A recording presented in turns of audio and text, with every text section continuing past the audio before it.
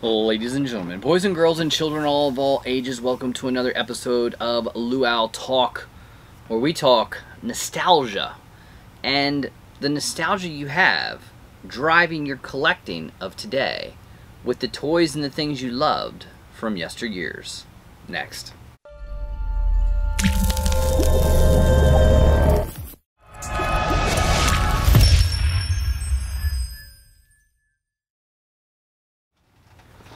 What is going on, guys? Welcome back to the channel. I am the Luau. Thank you for coming to join me on this next Luau Talk. Now, we haven't done one of these in quite a while. I don't know. But I'm back to do Luau Talk with a very unique take on collecting. The way I am, the way maybe you are, or maybe the way you're going to be in the very near future. You just never know. But before we do that, hit the like button. Subscribe, ding the bell, goes a long way, helps support the channel, algorithm, all that good stuff. I appreciate it, thank you. And hop in our giveaways, affiliate links, discount codes, Patreon down below. Support the channel and the giveaways. But what fuels your collecting, guys? You know, what is it? What has really been the success of Funko? You know, think about it. What is the success of Funko? What is it? It's pop culture. It's the nostalgia of your childhood and the things that you remember, and it's also taking advantage of the things that people love of today, the anime and things like that. Or we go back and we look at Back to the Future, TV shows like Seinfeld on my head, or Alf, and that is what has made Funko so popular over the years. Now, we know where they are these days, but just saying, over the years, that is what has made them so popular. An affordable, nostalgic piece to look at. Now, not everyone loves Funko, right? Some people love to just look and get the toys that one time they used to play with. It's true. I've done it myself. I sit over here and look behind. Now, I can't get it because it's hard to get, but Voltron. Who remembers Voltron from the 80s? And getting that toy back in like 1985, 86, 87. Ugh, that was the toy of toys, man. Those lions were incredible. Obviously, toys are not made like that anymore, and people try to remake them. They try to maybe capture the essence that was in the 80s, but no one really succeeds great. You know what I mean? You want to make it better, you make it worse, it doesn't work. Sometimes people want to go after those items that were from their childhood that they just want to have again, just to look at. Right? Some people will go to something like this.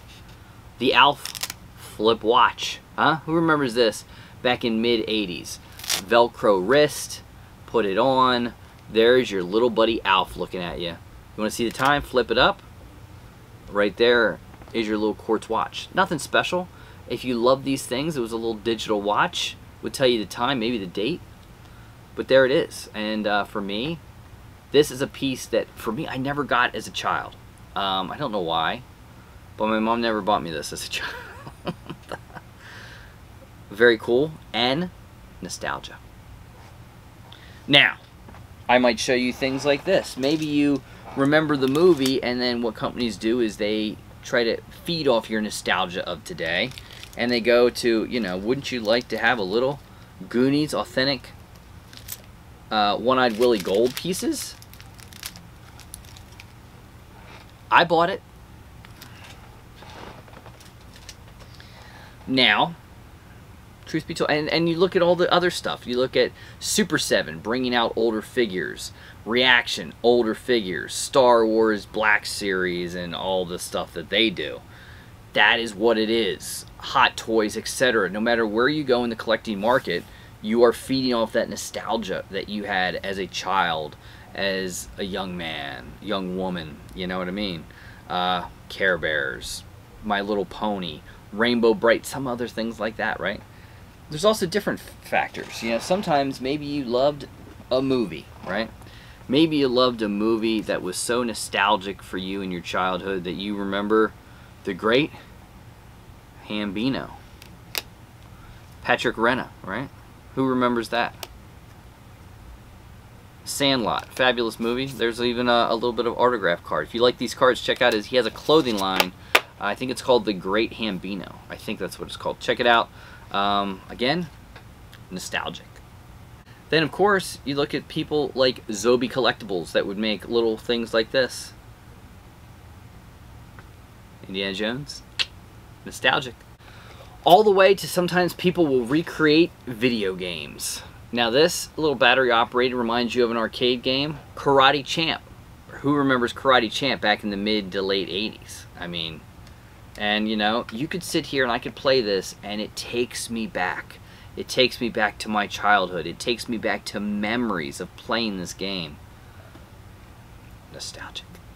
And this is a big collectible to a lot of different people, right? And I'm going to show you two of them that were big to me. Now, why did I get these? I got these because I had these as a child.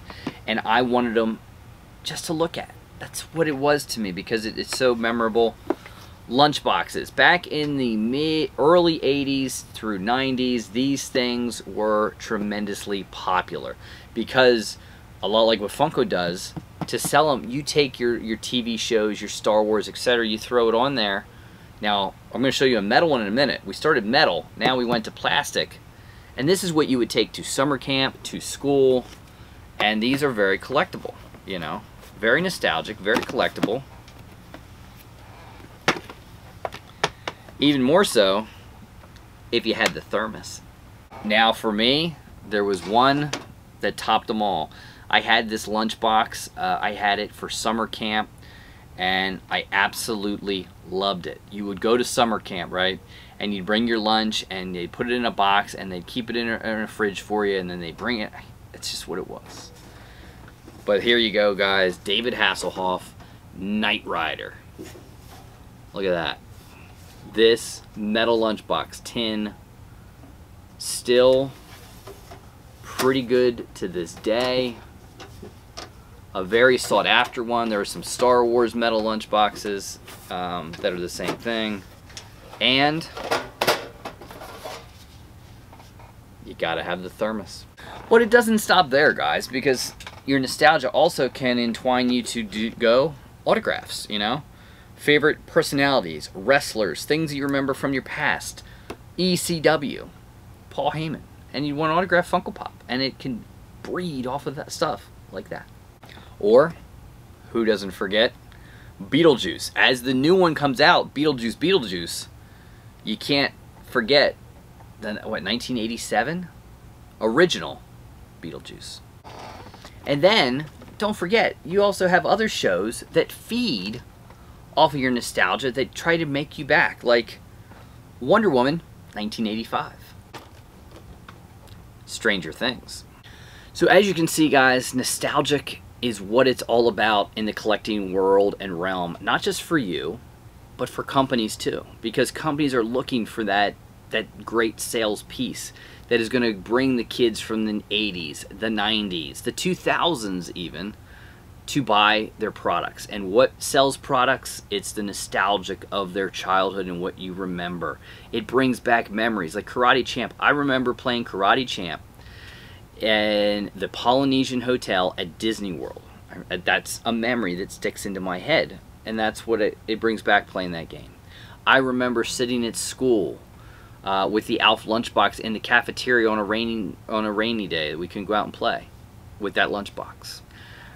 I remember wanting things that I never got as a child, like the Alf watch. So, anyway, it's like a trip down memory lane, guys, and that is what collecting is all about. You'll get shows and buy DVDs and buy toys and figures that do nothing but bring back a memory to you. And it is a great thing of collecting. It's Hot Toys, it's Funko Pops, it's autographs, it's sodas, it's posters, it's comics, it's everything. It's all around us. It's what is your nostalgic piece? What is your #1 nostalgic piece that you have or you want? Message down below. Let me know. And you know what I'm going to do? This weekend, I'm going to take my favorite. What is the favorite nostalgic piece you have? And the one nostalgic piece you want more than anything. The best two, in my opinion, I'll pick that winner on Sunday night, and they're going to win a prize. Of course, remember, you've got to join me on Sunday night to be entered in for that prize. So, stay tuned for that. Again, hopefully you like this little trip down memory lane, just talking about nostalgic pieces. Thanks for joining us, guys, and we will see you on the next one. I'm the Luau. This is Luau Talk. Peace out.